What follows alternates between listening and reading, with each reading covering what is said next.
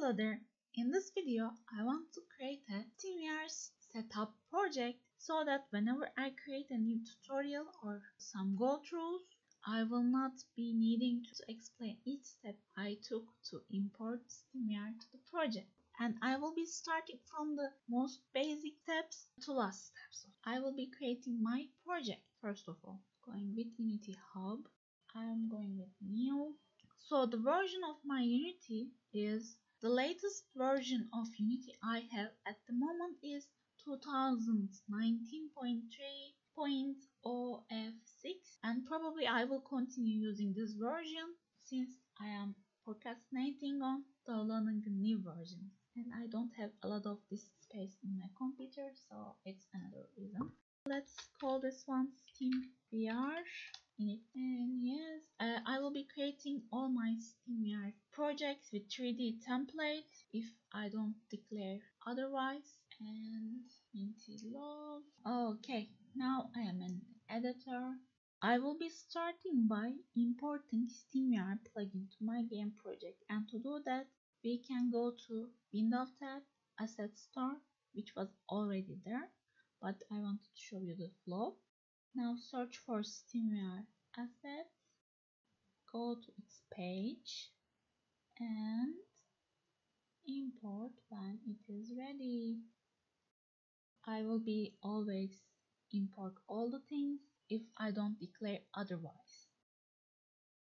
So whenever SteamVR plugin imported to Unity, it checks project settings and also recommends project settings for SteamVR. I always go with accept all and it happens with no problem. And also I have a nice comment from Unity that I made the right choice. And there it is. Now our project almost ready to use SteamVR.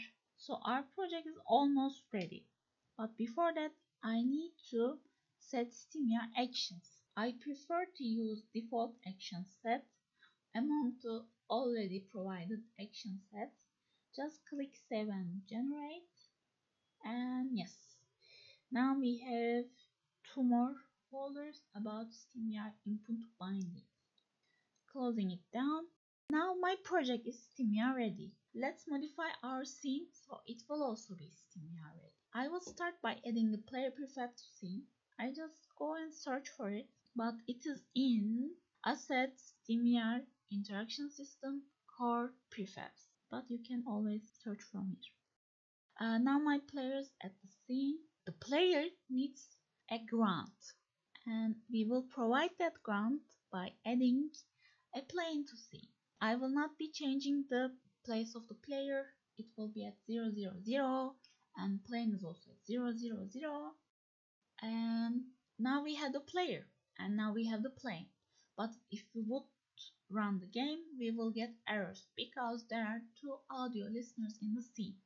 One in main camera and one in one of the components of player, which is follow head component. Here is the player's audio listener to prevent having errors caused by more than one audio listener in the scene. I'm deleting the main camera. Now I have my player and my plane on the scene. Everything is almost ready, but generally I use a column to put things on while I am on VR. And I just want to create that column as well while we are at it. This is just such big cube. I'm scaling down to very close to my player. Move it out to where my player looks at. My player looks at the Z direction of its transforms. I am putting my column in front of my player. Maybe just a little bit farther away the player. Okay. Now our scene is ready, but my headset is not yet ready. So let me just wake it up from Mixed Reality Portal. Unity could also do that, but I didn't want to choose it. So now I am getting my headset to be ready. Now let's go and start the project in Unity. And okay, the column is very small and very far away from me, and I will manipulate it is when my project is running. And I will do that by go to scene, get the size manipulator and let it go up. Yes, this is a nice height, and maybe I can give it a little bit more dimension and some width. So this is how I will be setting the size of my column to where my headset is. So this is what I see. This just looks good to me. And what I do after I set the sizes is that I go to my cube game object, component, copy transform component, get out of the play mode, and paste the copied values. And now my column is ready. Now my player is ready. My column is just here. And one last test on the scene, and our project is ready to go. Here's my column. Here is me, and also I want to show you my hands, which I will probably be using most of the tutorials only one hand, and the reason is that I don't like to change the batteries of my hands.